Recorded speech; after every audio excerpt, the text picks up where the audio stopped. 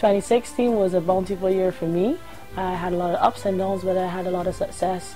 I was able to attain one of my lifelong dreams of attending the Olympic Games, where representing Barbados to the best of my ability. At the Olympic Games, I chose to do the high jump and the heptathlon based on the timetable of the games, and I thought that those two events were my best shot at getting a medal. Even though I didn't gain a medal at the Olympic Games, I was the first athlete from Barbados to participate in the heptathlon, so that in itself is a major accomplishment for not only me, but the entire sporting body of Barbados. And from a young age, I participated in track and field from the age of 6 years old, and I had dreams of becoming an Olympian, of representing Barbados on the highest level, and those dreams are really coming through.